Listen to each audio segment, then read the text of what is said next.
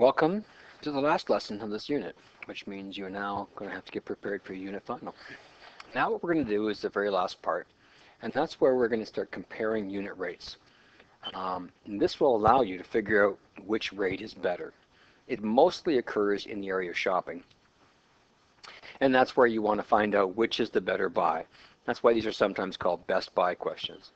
So if you take a look at the example on page 300 of your textbook, you'll see that there's 4 types of milk. And the milk comes in 4 different sizes: 250 milliliters, 500 milliliters, 1 liter, and 2 liters. So you can buy, the different types. The question is, which one's the best one to buy? Assuming that, the amount isn't important. So how can you figure it out? Well, you have to convert every one of those prices and amounts into the price for one of the amounts that you already have. So for example, I've chosen 1 liter. So I want to know what is the price of all of these to buy 1 liter. So once I have them all in liters, 1 liter, all I got to do is check the prices. And the one which has the least amount per liter, that would be my better buy. So let's take a look at what we got to do here. Well, the first thing we have to know is there's 1,000 milliliters in 1 liter. So I'm going to go around here and I'm going to do some changes. This is 1,000 milliliters, but I'm not going to work with this one because I already know the price for 1 liter is $2.79. So this one I don't actually have to even touch. This one's my base. But this one over here, this is 2,000 milliliters. So these are the amounts that I'm going to work with, not 2 liters. Now I could have changed the 250 into liters, into liters and then converted it. So it would be like 0.25 and then convert it to 1,000, but it's just easier to have everything in milliliters. Okay, so let's take a look at our prices. We want to know, we've got $1.49 for 250 milliliters. Okay, price over milliliters. I want to know how much does it cost for 1,000. Remember, this is 1 liter. All right, so now I just have to do my math, which I'm quite familiar with doing now. 1.49 over 250 times 1,000. X over 1,000 times 1,000. These cancel. So X is whatever 149 divided by 250 times 1,000 is, and that's $5.96. Okay, so let's do the next one. We got 500 milliliters. Well, we want to know that 500 milliliters cost us $1.69 for 500 milliliters. We want to know how much it is for 1,000. It's just the same math as always.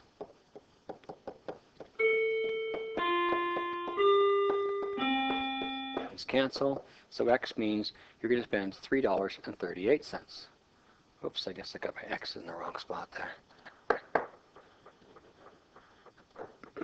There we go. So X equals, in this case, $3.38. I should have put more space here. Okay, now I know that this one is, just circle it in there so I see it. This one's $2.79. This one's $3.38. Let's do the 2,000 now. The 2,000 is $3.99. So for $3.99, you get 2,000 milliliters.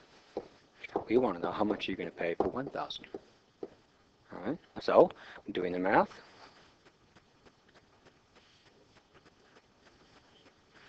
$3.99 over 2,000 times 1,000 is X over 1,000. Oh, too many zeros. Times 1,000. These cancel, leaving me with X. And this is 1.995, which means when you round it to money, it's $2. Because you can't have half a penny. All right, so now take a look at what we got here. The best buy in this case is going to be the 2 liters, because this one here is $2 for a liter. This one is 279 for a liter. And this one is 596 for a liter. And this one is 338 for a liter. So it's quite obvious that the best buy is going to be the 2 liter package. Note that all the decimals are left so that the cost is close to a penny as you can get. Okay, here we go. Here's some garbage bag ones. Garbage bags come in packages of 12 garbage bags for $1.99 or 48 garbage bags for $5.29. Which garbage bag is better? Now, my advice is to choose one to change to and leave the other one. So I would advise you to leave the 48 and find out how much 12 garbage bags for $1.99 is for cost for 48 garbage bags. So pause the recording and do this one.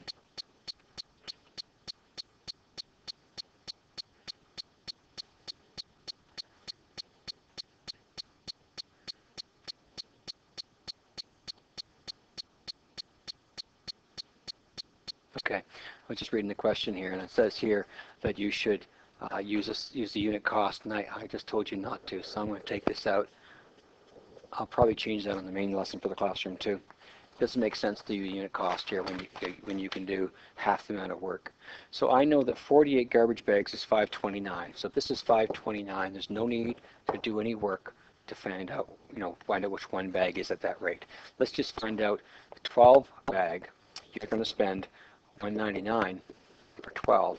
We want to know how much you're going to spend for 48. Okay, so then you've done this so many times by now, you should be getting really good at it. X is equal to, and this comes out to be, I actually have things in the wrong way.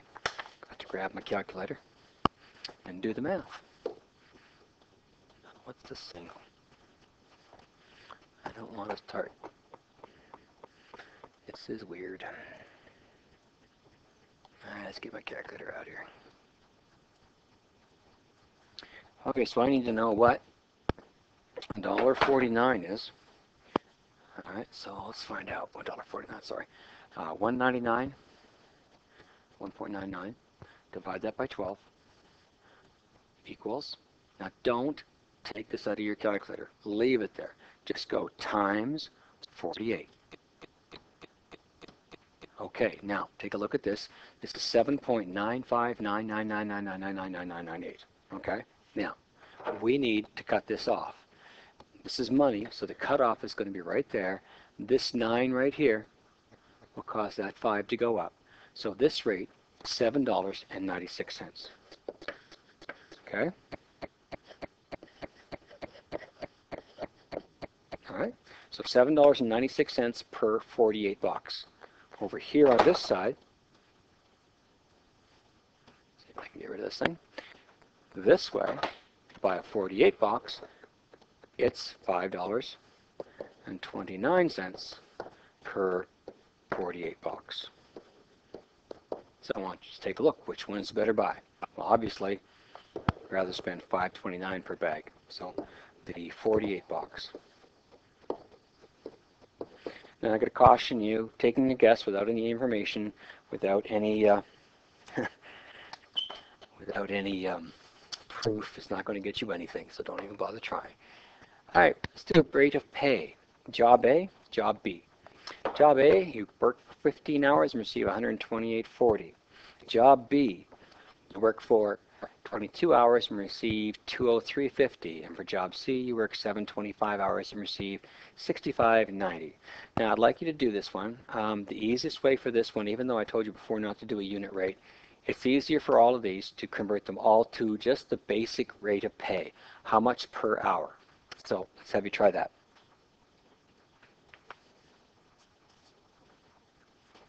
All right, here we go. We have job A, 128.40 for 15 hours. How much for 1 hour? Okay, so doing the work, you get 128.40 over 15 times 1 is x over 1 times 1. Hey, my writing's getting worse and worse as it goes. So that means that x is equal to, in this situation, $8.56. So there's your first rate of pay for job A, $8.56 an hour. Let's take a look at the next one. We have $203.50. That's for 22 hours. We want to know how much it is for one. Yeah, it's definitely time for me to give myself a break and start to make silly errors. All right, so again, 203.50 over 22 times 1 is x over 1 times 1. So in this case, x comes out to be $9.25. So there's your second rate of pay for B. Let's take a look at C. We have $6,590.25, and that's for 725 hours. We want to know how much it is for 1 hour. So again, 6590.25 over 725 times 1 is x over 1 times 1. These cancel, leaving you with x. And this one is $9.09. So there is your third rate of pay. So, which one is the best rate of pay? Job B. Up to now, all the units have been the same. Now, we have to start doing some swapping of units. 1.4 kilograms of peanuts for $8.99, or 400 grams of peanuts for $2.50. Okay, now you'll be able to ask me how many grams in a kilogram. Remember, the K stands for 1,000, so 1 kilogram equals 1,000 grams.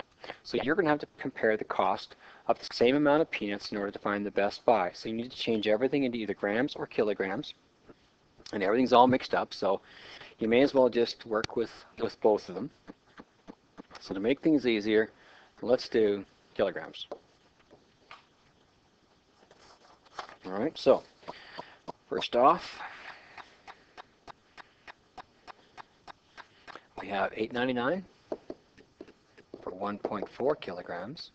We want to know how much for 1 kilogram. Now, because the amount we're buying is going down, we should have less than $8.99. So doing the math, $8.99 over 1.4 times 1. So x over here means that you're going to pay $6.42. That's how much you can pay per kilogram. Now, 400 grams for $2.50, the first thing we have to do is change the 400 grams into a number that we can use. All right, so 400 grams is equal to how many kilograms? So we're working with 1,000, so you can multiply or divide by 1,000. So 400 grams times 1,000 adds 3 more zeros to this, so 400 grams would be equal to 40,000 kilograms, which is a lot. That's huge. So we know we're going to be dividing by 1,000, which means this is 0.4 kilograms. So that means that if you pay $2.50 for 0.4, how much do you pay for 1? Now you have to have the units the same, otherwise this will not work. So 250 over 0.4 times 1 is equal to x over 1 times 1. These cancel. So x is going to be 250 divided by that, which gives you 625. All right, so which one is the better buy? Well, the bigger package is a better buy, but not by much. So the better buy here is the, sorry, what did I say? The bigger package. The cheaper package is the smaller one. So the 400 gram bag is $6.25 per kilogram. The 1.4 kilogram bag is $6.42 per kilogram. So the 400 gram bag is actually significant. Not significantly, but there is cheaper. Okay, so here we go. Bob traveled on the highway at a speed of 115 kilometers per hour. How many seconds will it take him to travel 12 meters? So if a deer jumped out in front of his car, 12 meters out of the ditch, how long would he have to react and turn that vehicle? So, straight physics question. Well, we have 115 kilometers in 1 hour, and we want to know 12 meters in how many hours? Now, at this point in time, this is meters, I'm going to do some changes. I want to take and have everything in seconds, all right? So everything's got to be changed into seconds. This number right here is 1 hour. I know that that's equal to 3,600 seconds, okay? So what I'm going to do is I'm going to take the 1 hour out, and I'm going to put 3,600 seconds in. It's the same amount of time. Now, the next part I have is I've got 15 kilometers and 12 meters. Now, 1 kilometer is equal to 1,000 meters. So I'm going to take 115, and I'm going to multiply this by 1,000. That gives me 115,000. So that is now in meters. So now everything's in meters and seconds. Now I'm going to get an answer. So now all that's left to do is to flip it and multiply. So I now have 3,600, I'm going to flip it, over 115,000 is equal to x over 12. So then multiplying both sides,